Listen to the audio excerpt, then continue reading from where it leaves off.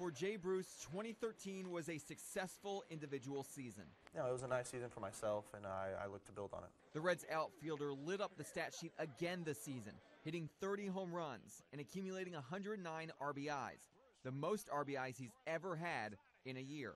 But being the competitor that he is, Jay says there's still room for improvement. What can Jay Bruce get better at? Man, everything. Honestly, I'd like to think everything.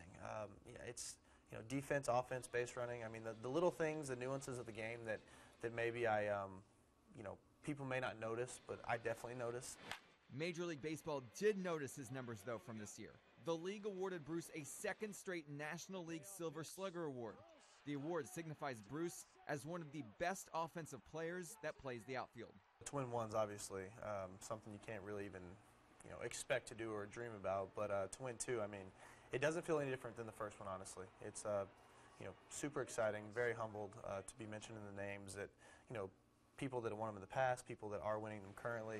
How you doing? Good, all right? Good. Bruce's team, the Reds, also found success, at least during the regular season.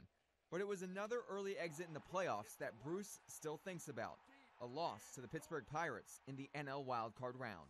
Being a good team and winning in the regular season is fine, but you have to find a way to win in the postseason. That's why you play the game, and that's something that we're going to have to figure out. Frankly, I'm getting tired of the early exits. Next year, the Reds have a new manager in Brian Price, and Bruce hopes that Price can lead his team to the Fall Classic.